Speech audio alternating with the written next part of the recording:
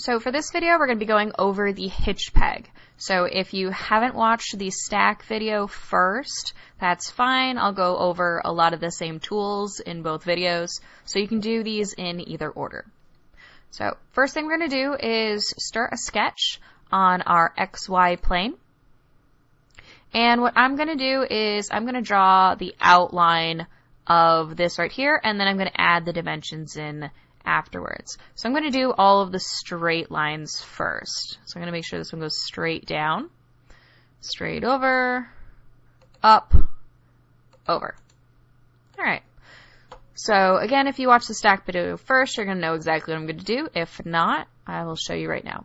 So I'm going to turn this into our center line. So first thing I'm going to do is click on it, then click on this center line tool. So it changes our regular line into a center line. This will be very beneficial for us for a couple different reasons. So our first reason is if we click on this corner and then click on this line, you can see how we have a diameter symbol now. So it'll match up with our diameter symbol here. So now we know we don't need to do any calculations, changing it to radius or anything. It's just a simple type in the value that we have, so 1/4 of an inch. Next thing, I'm going to type in the total height, so 0.65. All right, and then our next one is 1/2 inch. All right, so right now I added in all the dimensions for the lines that I'm going to add in. The last line right here, we're going to change that dimension later on. We're not going to add it in right now. So next thing I'm going to do is, well, we can do a 3-point arc. It's probably the one that you're used to seeing because it's the default. So I'm going to show you guys how to use a center point arc.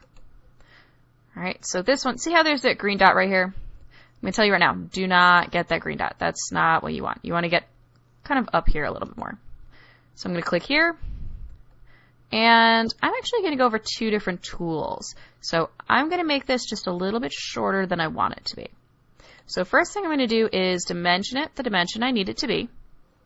So that is over here with our surface radius. So 0.208. Okay. What I'm going to do now is show you how to use the extend tool. So when we extend, you can see it kind of extends our circle wherever we need it to be. Or, well, our arc here. So I'm extending it down to there, because that's where I want it to be. And then I'm going to use the trim tool. So this little bit, we need to kind of trim our extra off, or else the revolve tool will have a problem with it. So, easy enough, trim. So that's 2 nice new tools that you probably haven't used before. Extend and trim. Very, very helpful. So now we can finish, and we can simply revolve. And because, again, we set up our center line originally, it automatically knows what we want it to revolve around because we only have one sketch, one area that it can select from, and also one axis. So we just click OK. So now this part is done, so we can save. All right, the next thing we can actually do almost at the same time. So I'm going to show you kind of a trick. What we can do is modify this into our linkage peg, so part 8. So make sure you file, save as. Okay, so then now we're going to change it to a different name. All right, so for this one, it's part 8.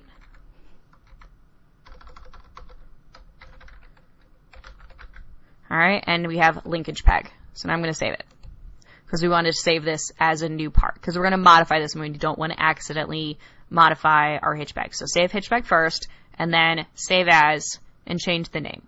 So you can see right now, it's still a hitch peg. But what I'm going to do is I'm going to go back to the sketch. So you got to click on the arrow next to Revolution 1, double click. All right. So what I'm going to do is now delete that dimension. The reason for that is originally everything was fully constrained. Now I don't want it to be fully constrained because I'm going to be changing dimensions. So first one I'm going to change is this one right here. So I'm going to change it to 0.0625. All right, our next one, I'm going to shrink this to, and let's see, it is 0.25. And you can see how it's kind of getting a little funky and changing. Sometimes this works, sometimes this doesn't. For this one, I know it does work. So next we're going to change this one. So 0.325. Alright, so doesn't quite look like the linkage peg yet. So now we have to add in that last dimension back in. Alright, so this one is 0.1562. Alright, now it's starting to look like this. So all we got to do is finish. And now we have our linkage peg. Easy as that. So you can kind of make two parts almost at the same time. So if you pay attention to what you're making, sometimes you can save yourself some time.